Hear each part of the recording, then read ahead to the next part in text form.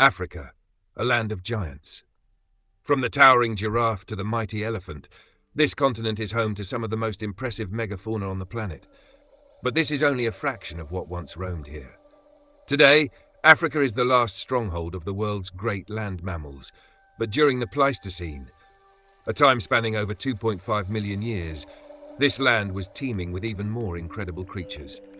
Giant relatives of modern rhinos, fearsome predators unlike anything we see today, and behemoths that rivaled even the largest elephants. Many of these animals vanished in the blink of an eye, leaving behind only their fossils and the distant echoes of their time. What led to their disappearance? Climate change? Human activity? Or something else? In today's video, we're stepping back into the Pleistocene to uncover the lost giants of Africa, creatures that once ruled this continent, from massive mountain bears to bizarre, oversized relatives of animals we know today. So what did Africa's prehistoric megafauna look like? And what can their extinction teach us about the world we live in today? Let's dive in and find out. The Atlas bear. The Atlas bear was the only known species of bear native to Africa in historical times. It was a subspecies of the Eurasian brown bear whose ancestors migrated south during the Pleistocene epoch. They once roamed the rugged forests and mountainous regions of North Africa, particularly the Atlas Mountains, which stretch across present-day Morocco, Algeria, and Tunisia. The Atlas bear was smaller than most Eurasian and North American brown bears, but it was still a powerful predator. It measured around 2.7 meters, 9 feet in length, and likely weighed up to 500 kilograms, 1,100 pounds. Unlike other brown bears, it had a shorter, stockier build, well adapted to navigating rocky, mountainous terrain. Its fur was thick and dark brown to black, with a lighter reddish-brown underside.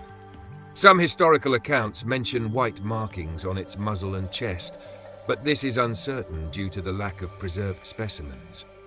Unlike the more omnivorous diet of modern brown bears, the Atlas bear may have been more reliant on plant material, though it likely scavenged or preyed on small animals when possible.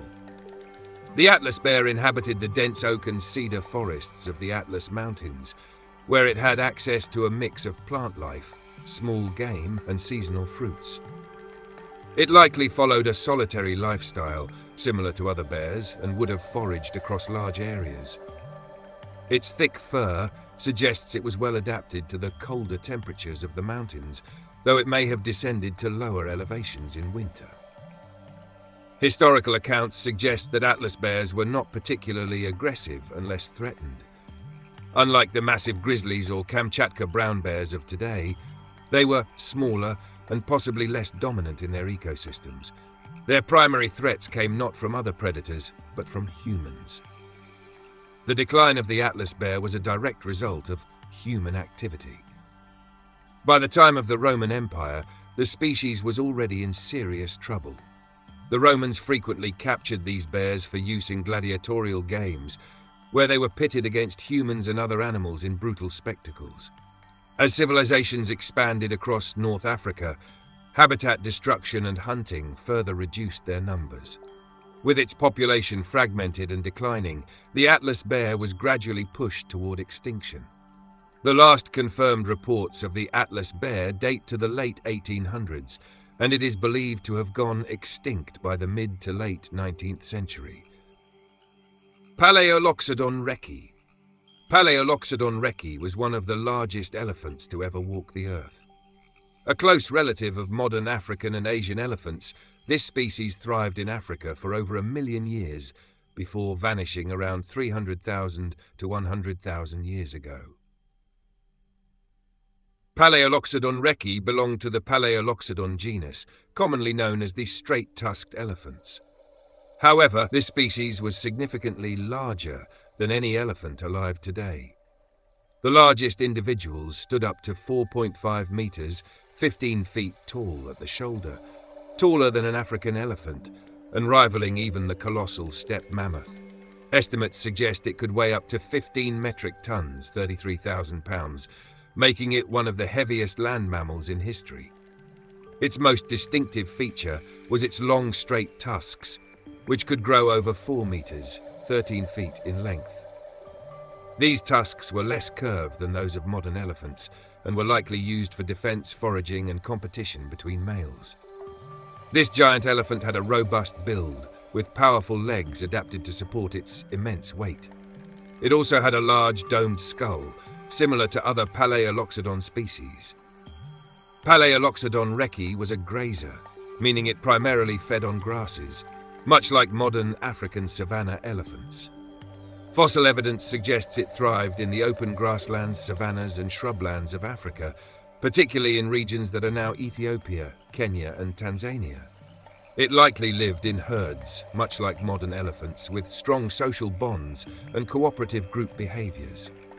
These herds would have been crucial for protection against predators, particularly large carnivores like saber-toothed cats, early lions, and giant hyenas. With its immense size, P. recce had few natural predators once fully grown, but young or weakened individuals could have been vulnerable. Like modern elephants, it likely played a key role in shaping its environment, trampling vegetation, digging for water, and dispersing seeds through its dung. Palaeoloxodon recce thrived for over 1 million years, but its decline was linked to climate change and competition. As Africa underwent environmental shifts between 400,000 and 100,000 years ago, many grasslands gave way to more arid landscapes. This likely reduced the food supply for P. recce, making survival more difficult. As Palaeoloxodon recce disappeared, its ecological niche was gradually taken over by Loxodonta africana, the modern African elephant.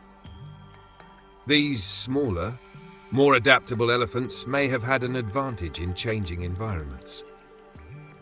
By around 100,000 years ago, Palaeoloxodon recce had vanished, leaving behind only fossils as evidence of the giants that once dominated Africa's landscapes. The Giant Short Faced Hyena. Among the most formidable predators of the Pleistocene was the Giant Short Faced Hyena, Pachycrocuta brevirostris. Towering over modern hyenas, this massive carnivore was a dominant scavenger and predator that once roamed across Africa, Eurasia, and even parts of China and Europe before its extinction around 400,000 years ago. Pachycrocuta brevirostris, significantly bigger and more powerful than today's spotted hyena, Crocuta. It stood about 1 meter, 3.3 feet at the shoulder, and could weigh up to 150 kilograms, 330 pounds, with some estimates suggesting even larger individuals. This made it about twice as heavy as modern spotted hyenas. It had a massive skull and powerful jaw muscles, built for crushing bones with extreme efficiency. Its bite force was likely stronger than that of a modern lion, allowing it to break open large bones to access nutrient-rich marrow.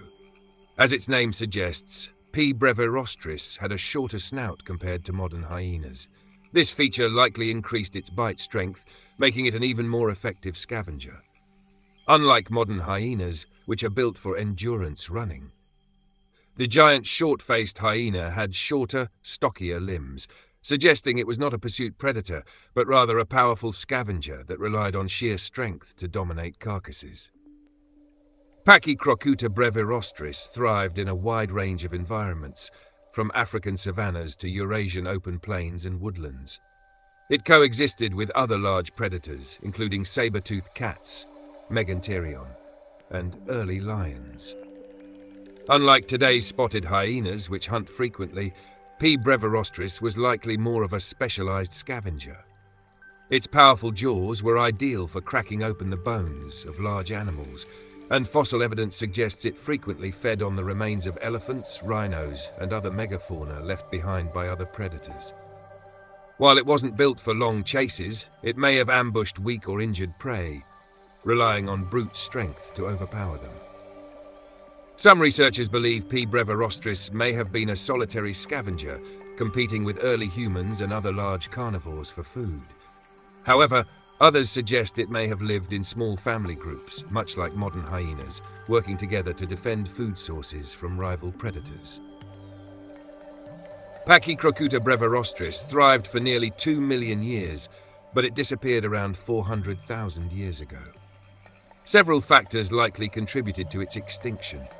As the Pleistocene progressed, Populations of giant herbivores, such as Palaeoloxodon recci and other large mammals, began to decline due to climate shifts. This meant fewer large carcasses for P. brevirostris to scavenge, reducing its primary food source.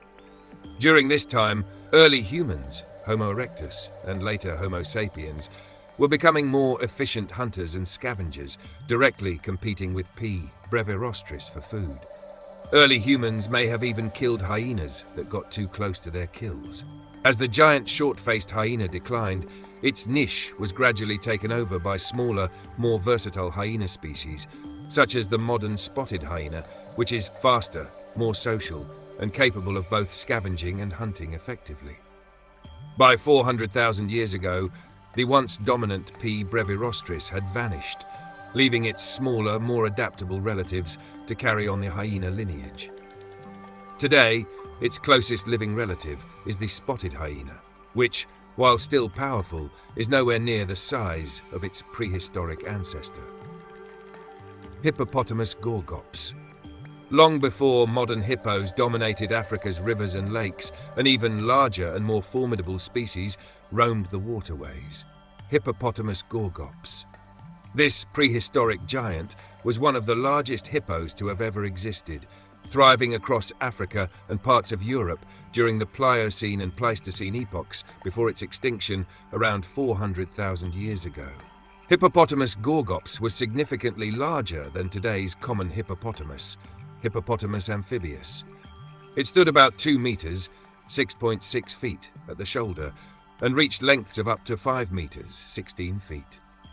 Its estimated weight ranged from 3,500 to 5,000 kilograms, 7,700 to 11,000 pounds, making it heavier than any living hippo. One of its most distinct features was its raised eye sockets, positioned even higher on its skull than in modern hippos. This adaptation allowed it to see above the waterline while remaining mostly submerged, similar to crocodiles. Like modern hippos, H. gorgops had large, tusk-like incisors and canines, which it likely used for dominance battles and defense against predators. However, its molars were larger and better suited for grinding plant material, suggesting it had an even more herbivorous diet than its modern relatives. Like today's hippos, H. gorgops was semi-aquatic, spending most of its time in rivers, lakes, and floodplains. It likely followed a daily routine of resting in water during the day to avoid the heat and grazing on land at night, feeding on grasses, reeds, and other vegetation. While little is known about its exact behavior, it may have lived in small herds or loose groups, similar to modern hippos, with dominant males controlling access to water sources and females. Its enormous size meant that it had few natural predators, but young or sick individuals may have been targeted by ancient crocodiles or large carnivores. Modern hippos are notoriously aggressive, and H. gorgops was likely just as territorial, if not more so, given its larger size and greater strength. Its massive tusks would have made it a deadly opponent in fights, both among its own species and against any predator that got too close. Hippopotamus gorgops disappeared around 400,000 years ago. During the mid-Pleistocene, Africa underwent major climatic shifts, with some regions becoming drier and less suitable for large water-dependent herbivores. Shrinking water sources may have forced H. into harsher environments, where it struggled to find food and mates. As environments changed, Hippopotamus amphibius, the smaller and more adaptable modern hippo, began to outcompete H. gorgops. Its smaller size required fewer resources, making it better suited for surviving in increasingly unstable conditions. Dinopythecus Engines. Among the largest monkeys to ever walk the earth was Dinopythecus Engines, a massive baboon-like primate that roamed Africa during the Pliocene and Pleistocene epochs from about 4 million to 400,000 years ago. This powerful monkey was significantly larger than any living baboon, making it one of the most formidable primates of its time. Dinopythecus Engines closely resembled modern baboons, but was much larger and more robust. It is estimated to have weighed up to 80 kilograms, 175 pounds, with some individuals possibly exceeding 90 kilograms, 200 pounds. This made it nearly twice as heavy as the largest modern baboons. While exact measurements are unknown, it likely stood over 1.5 meters, 5 feet tall when upright. Like modern baboons, Dinopythecus had a long snout and large canine teeth, which would have been useful for displaying dominance and fighting. Its strong jaw muscles suggest it had a powerful bite. Its long, muscular limbs indicate it was a strong climber and an efficient ground dweller, capable of moving between trees and open land with ease. Despite its massive size, Dinopythecus was likely agile, using both its arms and tail for balance while navigating rocky or forested terrain. Dinopythecus Engines was highly adaptable, living in grasslands, open woodlands, and mountainous regions across Africa. Fossil remains have been found in South Africa, Ethiopia, and East Africa, suggesting it had a wide distribution. Dinopythecus was omnivorous, meaning it ate a mix of fruits, leaves, roots, seeds, and small animals. It may have scavenged carrion or even hunted small prey, similar to how modern baboons sometimes hunt small antelope or birds. Its large size may even have allowed it to bully top predators such as leopards or cheetahs away from their meals. Its powerful molars suggest it could process tough, fibrous plant material, making it well suited to diverse environments. Given its similarities to modern baboons, Dinopythecus likely lived in large, hierarchical troops, with dominant males leading the group and protecting it from predators. It may have used loud vocalizations, aggressive displays, and physical combat to establish dominance, much like today's baboons. Living in groups would have provided protection against many potential predators. Dinopythecus Engines disappeared around 400,000 years ago, and several factors likely contributed to its extinction. As the Pleistocene progressed, Africa's climate fluctuated, with some regions becoming drier and less forested. This may have reduced the availability of fruit and other key food sources, forcing Dinopythecus to compete with other herbivores and omnivores. As Dinopithecus declined, smaller, more adaptable baboon species, Paleo, began to thrive. These modern baboons required less food, were more agile, and could survive in harsher conditions, giving them a survival advantage. Around the same time, early human species like Homo erectus were becoming more widespread and successful. While there is no direct evidence of hunting, early hominins may have competed with Dinopithecus for resources or even hunted them opportunistically. By around 400,000 years ago, Dinopythecus Engines had vanished, leaving only its smaller, more adaptable relatives, the modern baboons, to carry on their lineage. Africa today is home to some of the world's most impressive wildlife, but as we've seen, it was once ruled by even larger and more formidable creatures. From the towering Palaeoloxodon recce to the massive Hippopotamus Gorgops, the ferocious Giant Short Faced Hyena, and the powerful Dinopythecus Engines, the African Pleistocene was a time of giants, many of which dwarfed their modern relatives. But despite their size and strength, they couldn't escape extinction. Changing climates, competition, and the arrival of new predators, including early humans, all played a role in their downfall. Yet their legacy lives on.